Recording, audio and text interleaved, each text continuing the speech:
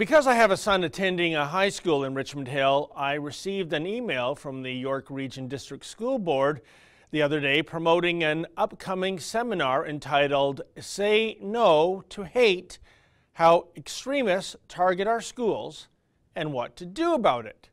Well, that piqued my interest, so I decided to open the attachment to learn a little about these extremists on campus.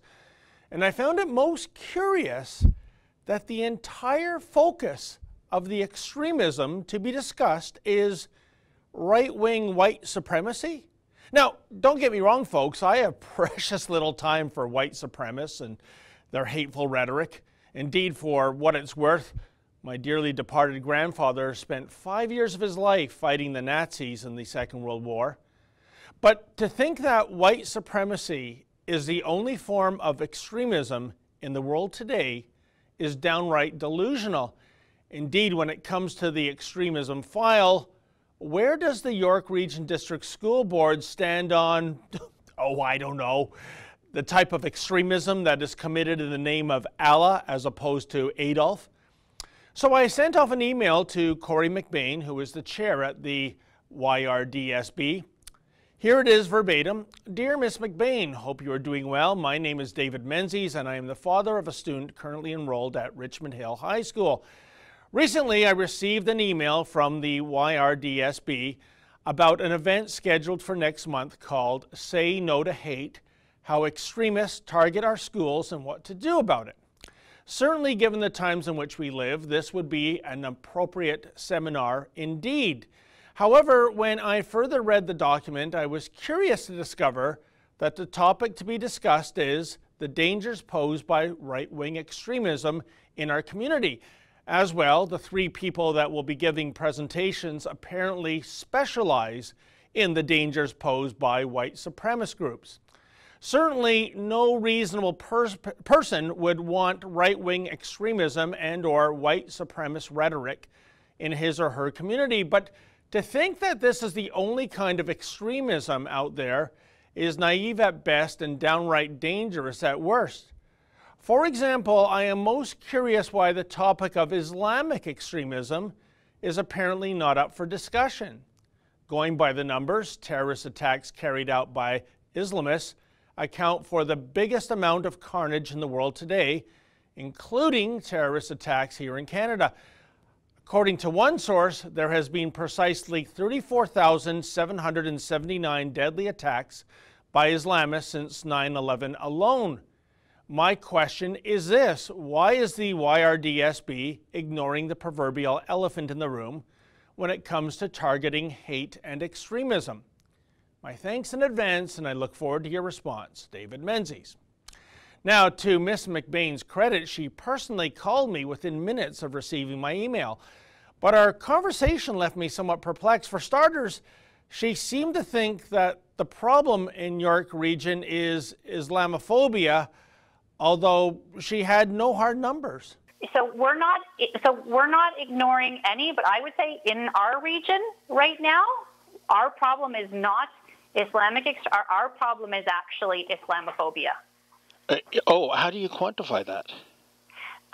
Because so we'll see things happening on school properties, and York Region Police as well will. So anti-Black and anti-Semitism for sure has been on the rise in the last few years, and we also see Islamophobia happening as well. Okay. And so it could be things like maybe we're seeing graffiti on our school properties. It's incidences that are happening on our properties, but it does go beyond our property because York Region Police has data to support the actions against certain groups. Well, that's interesting because I'd really be interested if you could quantify that, because my understanding is that traditionally, and it's been ramping up, is that the biggest component of hate crime, if you will, is anti-Semitism. Yes, it has. And Bernie Farber is one of the folks that are speaking at that event on is it the 8th or the 9th, the one that you're referencing? Oh, I get it. So since Bernie Farber is a Jew, that covers off the anti-Semitism angle as perpetrated by Islamists? Well, nice try. Farber has a long history of turning a blind eye to Islamic extremism. Frankly, I don't even think Farber is capable of uttering those two words in one sentence. In fact, last year, he actually came to the defense of the family who perpetrated the Toronto hijab hoax. Check out this astonishing column in Now magazine in which Farber uses quotation marks around the word hoax, as if to suggest that the jury is still out as to whether the story of an Asian man shredding a young girl's hijab is a hoax or not, even though the family confessed it was all made up. Suffice to say, it is highly improbable that any of the speakers at the Say No to Hate seminar is going to utter anything pertaining to radical Islam. Also, I should note here that according to B'nai B'rith's annual audit of anti-Semitic incidents in 2017, it is noted that, quote, 2017 was the second straight record-breaking year for anti-Semitism in Canada. This year's 1,752 recorded incidents is a 1.4% increase over last year's record high of 1,728 incidents, end quote. Coincidentally, in the photo gallery, there is a selection of anti-Semitic graffiti, including a swastika on the wall of a Woodbridge High School, which is in York Region, and a Hitler was right slogan spray painted on a concrete barrier near Vaughan Mills Mall, also in York Region. Of course, it gets trickier when pinpointing who the culprits are when it comes to such vulgar graffiti. But I ponder, forget about the Middle East. These days there are no-go zones for Jews in certain parts of Europe. Yes, Europe. Yet, are these no-go zones due to white supremacists? Or is it thanks to another group of ne'er-do-wells? Suffice to say, I suggested to McBain that when it comes to extremism, simply going by the numbers isn't the biggest problem. Islamic extremism. Look, I take no relish in reporting this. It's just the fact of the matter. In my original letter to her, I referenced 34,779 deadly attacks in the name of Allah since 9/11 alone, according to the religionofpeace.com. Oh, and that number is already out of date, folks. At time of writing, it now stands at 34,815. But McBain seemed less concerned with statistics and more keen on reacting to anecdotal information. I know that the folks at our board, like I said, I was not part of the planning.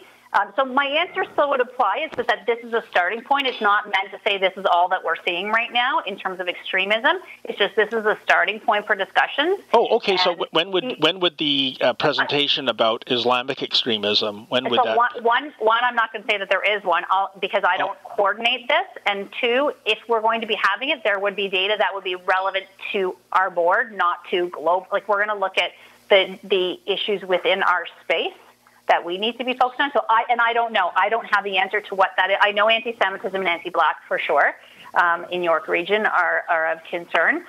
I still see Islamophobia as well as an issue within the system. Why don't I connect you with Cecil Roach, his staff would have coordinated this because they would be in a better position to answer your questions. They are the ones that set this up, and they decided why they're having those particular speakers and why those two topics, the topics that are there right now. And I don't have visibility to when there might be another workshop. I don't even know if they have that as yet. But because I thought I was just going by your own words that this was a starting off point. So I was just wondering. It is, and that's what I've been told is that it's a starting point. But I don't know if they have anything already mapped out or if they're doing this one and then they're going to step back. And I don't know because I'm not part of that planning. That's operational level stuff, and it's not part of what trustees would do as governance. So it was that McBain said she would forward my email to Cecil Roach, the coordinating superintendent of education, Indigenous education, and equity, and to Anita Fishman, principal of equity education. This is the duo evidently responsible for the Say No to Hate seminar. Well, Mr. Roach eventually sent me an email, and alas, it doesn't look like any other forms of extremism will be discussed at any future Say No to Hate seminars. As to why the white supremacist varietal of extremism will be up for discussion, Mr. Roach states the following, quote, "As you may already know, hate crimes in Canada have been increasing and were at an all-time high in 2017. While we take into account national data, we also have a strong partnership with York Regional Police, on whom we rely to provide us with insights on data specific to our region.